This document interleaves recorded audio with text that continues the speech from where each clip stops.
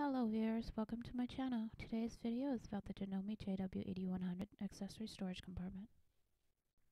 Here's the accessory storage. This accessory storage has two compartments. One will hold all the accessories, and this compartment here holds this extra spool pin that comes with the machine.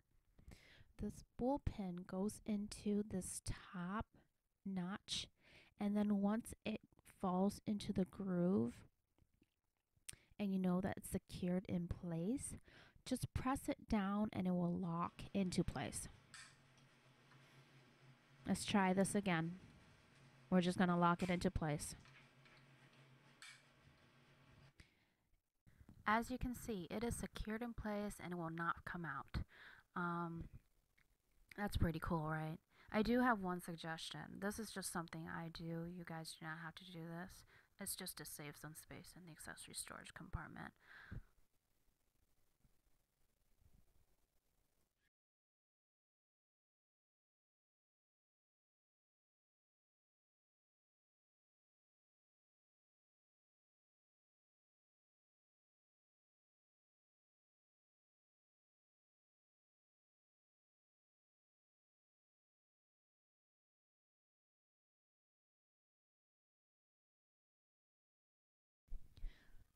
In this two area is where I put my two small spool caps, which will then be held in place with the large spool pin that we assembled earlier.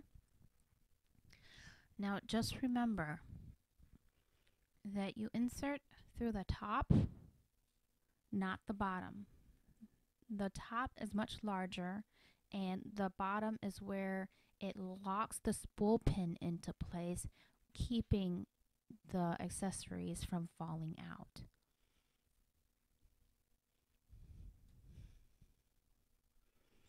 And that's all for the spool pin compartment.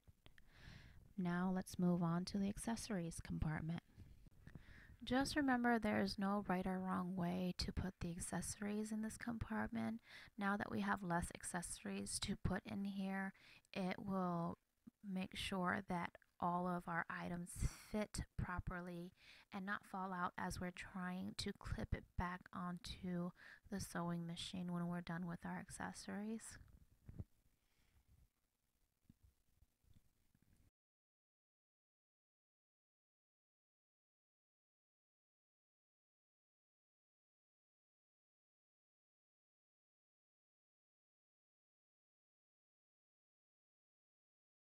Here it is, everything inside as it should fit in the accessory compartment.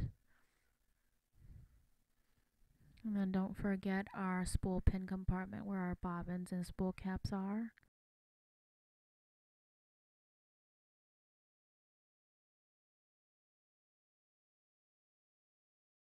Alright, for the moment of truth, everything fits? Yes. This is your stitch guide. To store it, just fold it down. For the pin cushion, you can leave it here, or you can take it out and leave it over here. Honestly, you can leave the pin cushion anywhere.